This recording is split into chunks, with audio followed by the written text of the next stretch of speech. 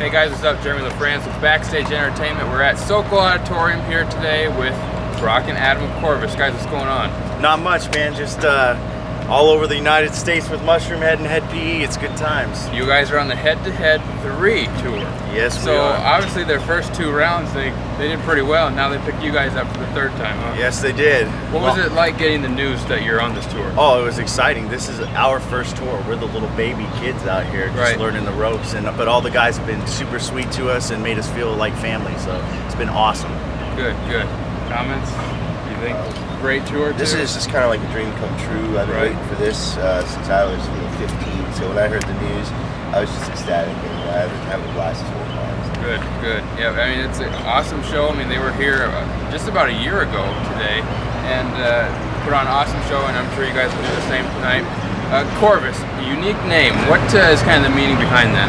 It's actually Latin for like a raven or a crow, which, you know, is all symbolic for death and all that stuff. But I actually was just a 15-year-old little kid looking things up on the internet. Yeah. Cool different names. It's actually a star constellation, and I just wrote it down in a book. Somebody in high school got tired of saying your band, and he looked through my book and went, Corvus, I'm gonna start calling you that, and it's stuck. There you go. So it's working for you guys? It is. As a band, how long have you guys kind of been around in the scene?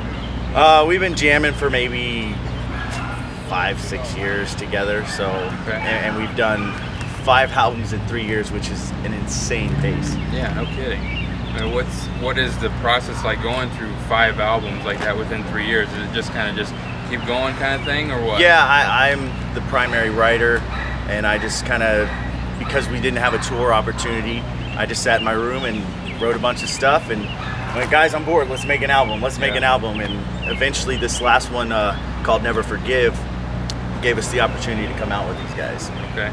Off of the album Never Forgive, I mean, what would you guys say if the fans were checking you guys out for the first time? Probably, I'll get a song from each of you guys. What would be a top song that you would want them to listen to first to kind of get your guys' vibe going? Well, we are kind of a different band. We have a wide variety of sound. If they're Mushroom Head fans, I would say One Man Army, because it's pretty heavy and brutal, and that seems to be what these crowds are into. Okay, okay. How about you? More for radio play, more for just a broader audience. I'd say a song called Breakdown. Okay. It's a good drinking song. There you go. Good all around have fun. song. Have fun. That's good. That's good. That's what fans are out there to do, is have fun. That coming to the shows, and that's all they want to do is have fun with you guys. Exactly. Other than that, I mean, like I told you guys, we're doing what we call this BSE box. We've been doing it for a little while now. Fans have found Backstage Entertainment on Facebook and liked us. And you guys, we actually did a contest recently on our page to get new questions in here. And you guys are the first ones to answer the new questions. Oh, wow. So awesome. Take a toll on you here. You're first up. Let's see what you get. All right. Oh, this is a good one. This one actually won the contest with the craziest question we have. So go ahead. Oh, wow. I don't even know who these chicks are. Oh, really? Honest. Okay, Eva Mendes, Jessica Simpson, Megan Fox. Kill one, screw one, marry one. Go. We'll just... It's hard if you don't know. Okay, let's try this. We'll go in order. Okay, Eva Mendes. Do you remember the movie Hitch? No, I don't watch anything, man. You guys are out on the road touring, so it's like you probably don't have time for a lot of this. What's she look like? What color hair? Darkish, brunettish. Yep.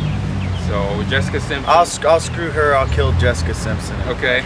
Megan Fox off marry Transformers, her. of course. I guess I'll marry her. Okay, there you go. All right, let's try over here. All right.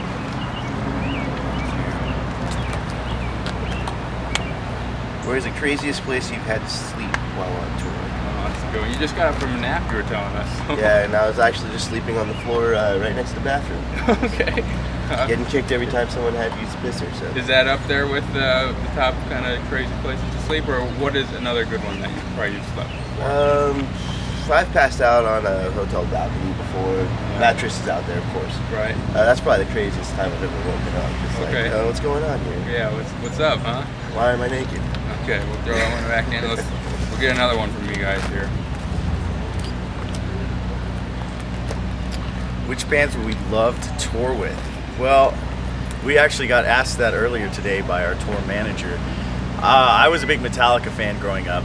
I think they're probably too big and not like we wouldn't really fit in, but that'd be really cool. But a band that I think we'd fit in well with. It's kind of popular right now is Five Finger Death Punch. I think we'd fit in with them pretty well. Those are awesome group of guys. We had the chance to interview them. Oh, nice. And hopefully we get another chance to come into town here soon. So yeah, they're a great group of guys. So it'd be an awesome tour with them for sure. All right, we'll get you one more here, and then you guys are loading up and everything too to get set up. Yes, sir.